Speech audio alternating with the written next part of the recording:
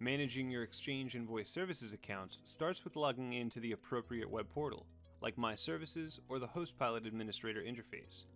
In this video, we will go over logging in as both an admin and a user to help familiarize you with the all-in-one login page.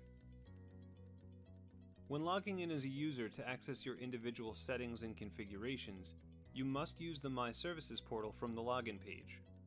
First, open your browser and go to intermedia.net. Click the Login button on the top right, then click Customer Login in the drop-down. Click the first tab, For Users, and make sure My Services is selected.